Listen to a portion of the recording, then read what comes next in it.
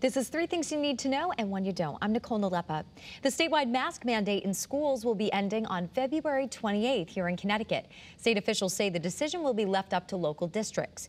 Governor Lamont said the decision comes after a steady decline in COVID-19 cases. And Governor Lamont is also proposing a $60 million plan to stop gun violence in the state.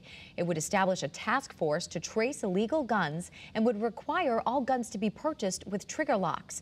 This is just one of many proposals that lawmakers will consider when the legislative session starts tomorrow. And the Yale community is remembering the life of 24-year-old Kyle Mullen, who played football there.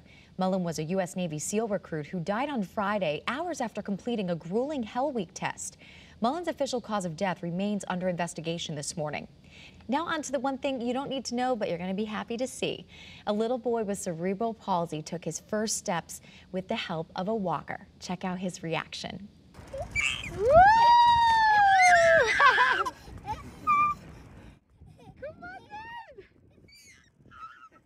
And there's a video to start your day. That's 3 things you need to know and 1 you don't. I'm Nicole Nalepa, and we'll see you tomorrow morning.